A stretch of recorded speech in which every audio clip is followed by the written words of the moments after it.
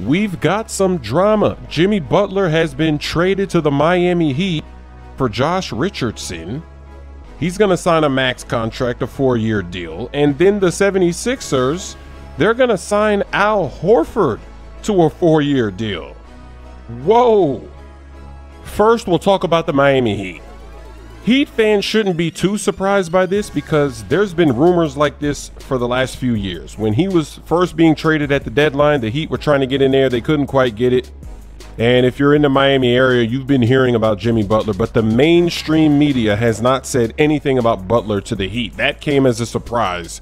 They're shocked.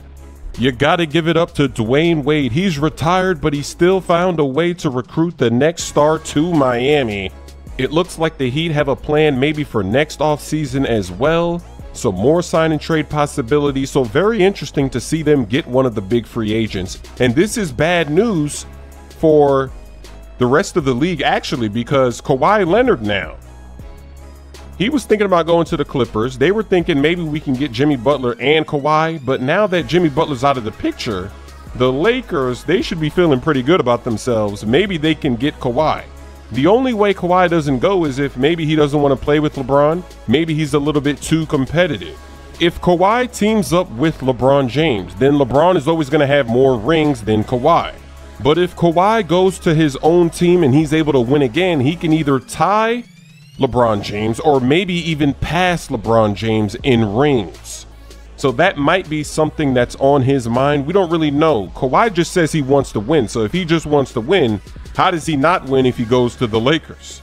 Right? That makes sense to me, but hey, we'll see what happens. This is getting crazy. Now we got to talk about the 76ers. The 76ers were able to re-sign Tobias Harris to a max contract.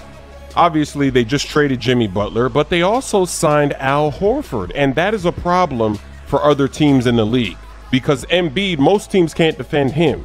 And Horford is probably the best big to team up with Embiid because he stretches the floor, he still plays defense, he still rebounds. The Sixers lost JJ Redick though. He signed with the Pelicans, but Horford, woo! And they're going to continue to have Ben Simmons being the point guard, obviously. It's going to come down to Ben Simmons though. He has to develop a shot. If he doesn't develop a shot, they're never going to win the championship. If he develops it, how do you defend this team? Their starting lineup is super tall. It's a glitch. But if they can just sag way off of Simmons like they've been doing in the playoffs this season, the season before that, that's going to be how you beat this Sixers team. So he needs to be in the gym right now. That's all he should do this summer. Don't even practice anything else. Just practice shooting. You don't need to work on your post game, your dribbling, your passing. Nah, all that's already good. You need to be shooting 10,000 shots a day. You need to come back with at least a mid-range this season. And you need the 3-ball by next season. If they leave you open, you need to be able to knock it down. This free agency is insane so far. Let me know what you're thinking in the comments section. Heat fans, Lakers fans, 76ers fans, Celtics fans.